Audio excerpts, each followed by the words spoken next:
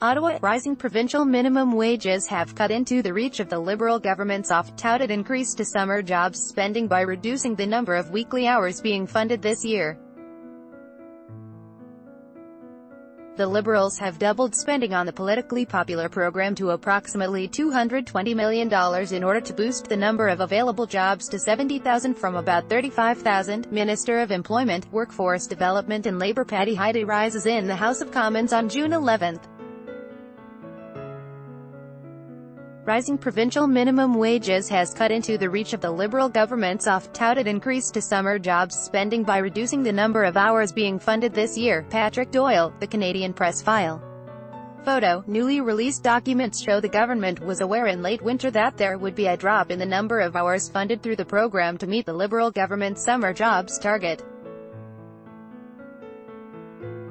A mid-March briefing note to Labour Minister Patty Hajdu warned of the planned reduction in the average hours per job funded through the program, moving to a national average of 30 hours a week in 2018. From 35 in 2017, officials wrote that the plan could raise concerns from MPs who like to promote the spending, as well as from employers, particularly organizations that need help paying and attracting seasonal workers. Article continued below. Read more. Opinion: there's no good reason to freeze the minimum wage. Opinion: minimum wage hike helps pay for food. Opinion: Liberals, Tories both wrong on minimum wage policy. The reduction is expected to affect organizations that require more weeks in order to sustain their operations, e.g. summer camp, and to attract enough potential applicants, reads the briefing note, obtained by the Canadian Press under the Access to Information Law.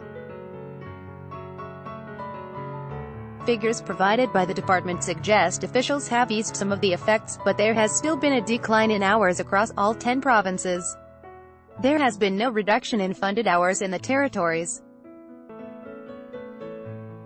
A spokesperson for Hajdu said the government stands by its decision to double the number of jobs through the program, and is continually looking at ways to improve the program for students needing quality summer job experience. Article continued below. The annual program provides wage subsidies, targeting mostly not-for-profit groups and small businesses with fewer than 50 employees.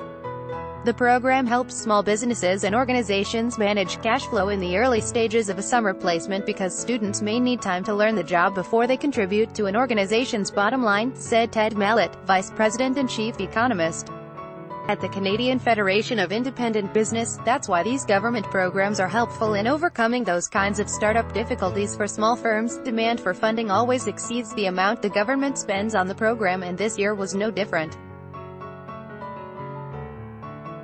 The total value of all the applications this year was $68.9 million more than last year, a figure the briefing note chalked up to rising minimum wages, particularly in Ontario, Alberta and BC. Hajdu was told the increases in minimum wage nationally averaged out to a 13.7% bump in wages. At a kickoff event for the program in late April, one non-profit group pressed Hajdu about the government's plan to deal with the effects of minimum wage increases on the program. Hajdu responded that officials were working with provinces and territories. She added that employers approved for funding would make decisions and determinations accordingly about hours and duration of summer jobs. The department overseeing the program recommended 85,000 jobs for funding this year out of the more than 153,500 requests.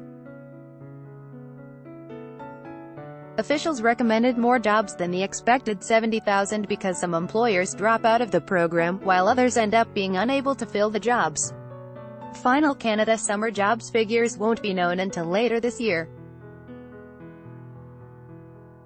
Liberals have faced criticism this year from faith-based groups over new funding criteria that required groups to say neither their core mandate nor the jobs being funded actively worked to undermine constitutional, human and reproductive rights.